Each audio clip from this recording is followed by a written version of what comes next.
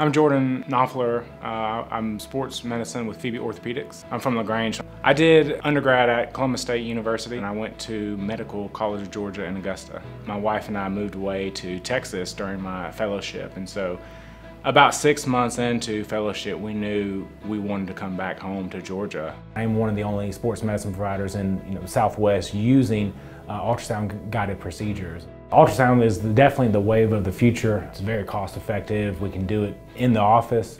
Also, the good thing about it is there's really no radiation. Yeah, the procedures we're doing with the ultrasound are first diagnostic, and that means I'm just looking at a structure, looking at a shoulder, looking at a knee and ankle, and really looking at ligaments, tendons, but also bony anatomy. The cool thing about ultrasound, as we get higher resolution, I can look at smaller structures such as nerves, vessels, and things like that. When I use the ultrasound, I have near 100% guarantee that I'm getting the steroid or the other injection directly in the spot where it needs to go.